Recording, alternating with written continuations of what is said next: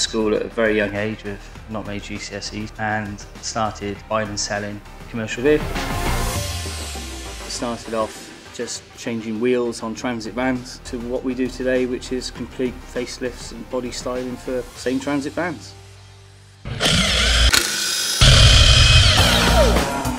The Ford side of it really was created when the Transit Custom came out.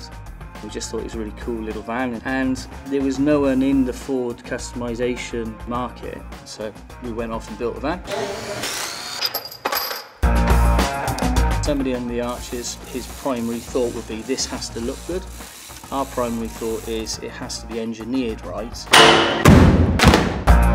and behave within the characteristics of the original parts, but also look good. So our focus was very much engineering as opposed to aesthetics. Ford turned around and said there is a gap for this, and we understand that we have to communicate how to engineer things properly to our standards. So Ford would cascade down the knowledge to us, and it was up to us to use that knowledge correctly in the designs. The feel of the vehicle is more of a big car, and I think that's one of the real big pluses. The interior of the vehicle is a nice place to be.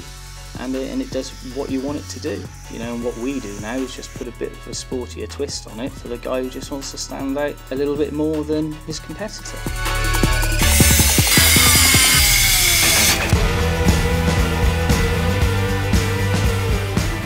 What makes it the backbone of Britain is it's reliable, it's good on fuel, you know, it's a nice driving truck.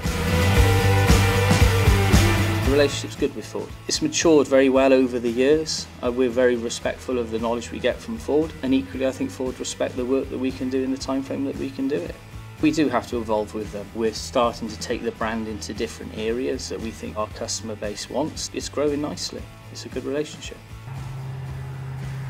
I feel really good when I see a vehicle. It's nice when the kids spot one, you know, in the car.